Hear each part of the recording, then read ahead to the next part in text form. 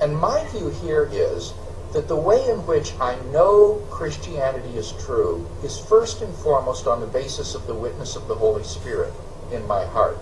And that this gives me a self-authenticating means of knowing that Christianity is true wholly apart from the evidence. And therefore, if in some historically contingent circumstances the evidence that I have available to me should turn against Christianity, I don't think that that controverts the witness of the Holy Spirit. William Lane Craig. I am sure the title of this video caught your attention.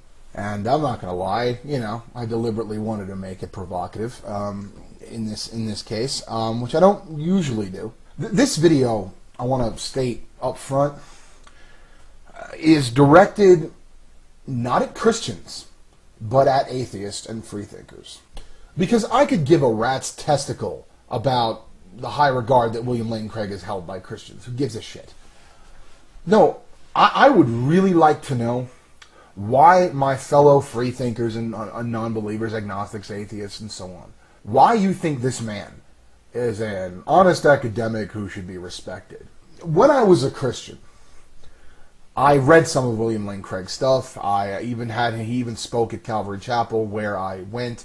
I only caught half of his talk that day because I was coming out of a worship session, but that's not the point.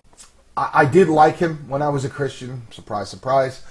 I have since spent probably the most time here on YouTube listening to his debates and watching his videos more than any other apologist because he is held in such high regard by atheists. I mean, we mock Ray Comfort, we mock Lee Strobel, up, down, and sideways, but William Lane Craig isn't in the same category as those guys. And while he may not come off as a bumbling buffoon like Ray Comfort does, I am tired of the respect that this man gets because he doesn't fucking deserve it. Okay, I am laying down the gauntlet here about Dr. William Lane Craig. Dr. William Lane Craig has doctorates in philosophy. I don't need to tell you how I feel about philosophy, and I'm not going to get into, yes, I know it has certain practical applications, yes, I know it has, but I mean, he has a doctorate in navel gazing. He also has a doctorate in theology, okay? Which might as well be a doctorate in astrology or sphincterology.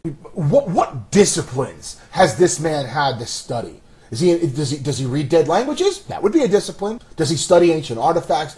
No. He interprets bullshit and he navel gazes. William Lane Craig is a dishonest prick. Well, AgMan, that's a tough charge. Oh, really? Did you hear what I just played? Okay. First, this guy has, and he has a quote in a book as well, where he expresses much the same sentiment, only he elaborates even further. Okay? And it's not taken out of context. This guy has said, look, even if the evidence goes against Christianity, by the way, fucktard, it is, but, that's not the point, and it actually only serves to illustrate this. In his mind, right now it isn't. So, even if the evidence were to turn against Christianity, that wouldn't basically change anything because the witness of the Holy Spirit in my heart is what makes all the difference. Well, I tell you what, Dr. Craig, why don't we do a scan of your heart and all its chambers, and maybe we can find this thing. We've been looking for this Holy Spirit for a while, so being that you claim he's in your heart, I don't think you can get more dishonest. Here's a guy that has debate after debate, speaks, gets paid to talk about the evidence, which you and I all know isn't fucking evidence at all, but that's not even what I want to get into. Here's a guy who talks about the evidence for Christianity up, down, and sideways, okay, that it's just totally rational and reasonable to believe all this, and therefore, by default, we should all believe it too, okay? And yet, he admits, oh, but if the evidence were to turn against what I believe, it wouldn't matter at all. So, Dr. Craig, get the fuck off the stage. There's the door. Because you've basically said, I'm not objective at all. I'm not interested in what's true. Only interested in what I already know to be true. He is a dishonest prick. Let me tell you some more things about Dr. William Lane Craig. I was recently in a Stickum room with Honest Discussioner, Smart Mouth Pundit, a few other people, and Theo Warner was there. I don't know Theo too well, but he started to talk, and you can ask him about this because I'm going on his word, but I don't think he would lie about this.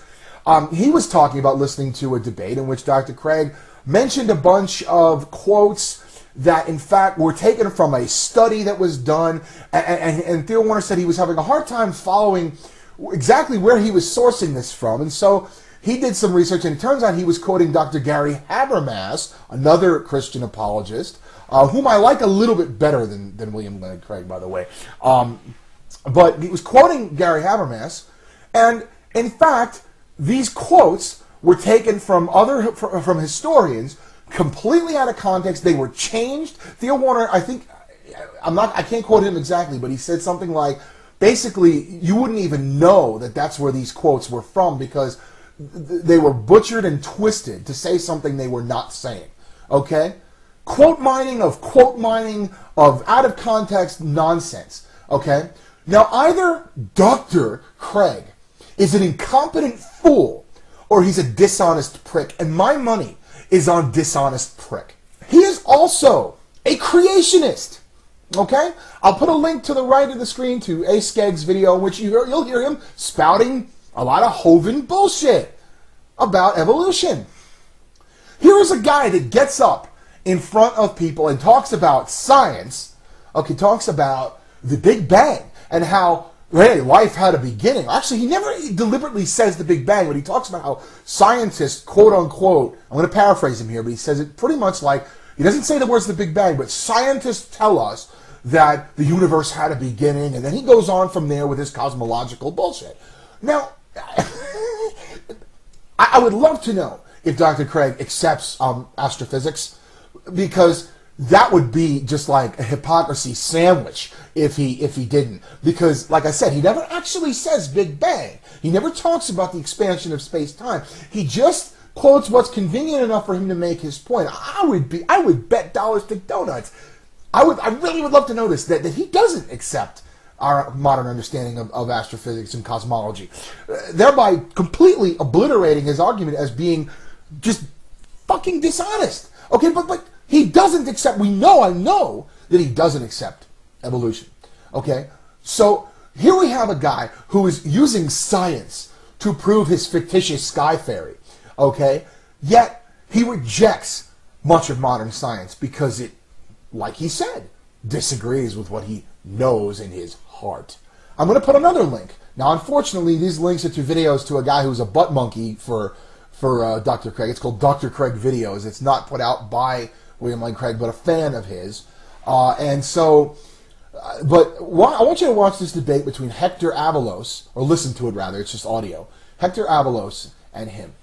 This was one of the best debates I've heard because I think Bart Ehrman and other people have destroyed his nonsense. But this guy in particular really, to me, hit the nail on the head. And I don't have time in this video to get into the details. But listen, he speaks very straightforward, not a lot of doublespeak, doesn't quote a bunch of Christians or atheists. Like I said in my Leaving Christianity video, you don't hear skeptics doing all this quoting. No, that's left up to the quote-mining, dishonest apologists. But no, he just lays out a very straight, talks about how William Lane Craig's facts aren't facts, they're stories, okay? And Dr. Craig comes back on and basically just distorts what he said, says he didn't offer anything, and has not refuted my facts. Fucktard. He just said, your facts aren't facts, they're stories. And what is William Lane Craig's reasoning? Oh, of course, the classic appeal to authority. Oh, well, most New Testament scholars agree that these are facts. Yeah, and most Muslim scholars agree on facts that correspond to Islamic history and theology and so on.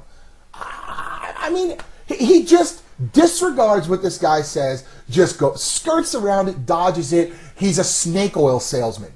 Stop respecting this man. Respect is something you have to earn. And when you lie for a living, when you're a dishonest asshole, you don't deserve respect. Just because someone is not like me and is soft-spoken and uses a lot of flowery language and acts all intellectual doesn't mean they're not an asshole, okay? Doesn't mean they're not dishonest. Doesn't mean they're not deserving of scorn, mockery, and ridicule. And as far as I am concerned, at this point, Dr. William Lane Craig deserves exactly that. AgMan out.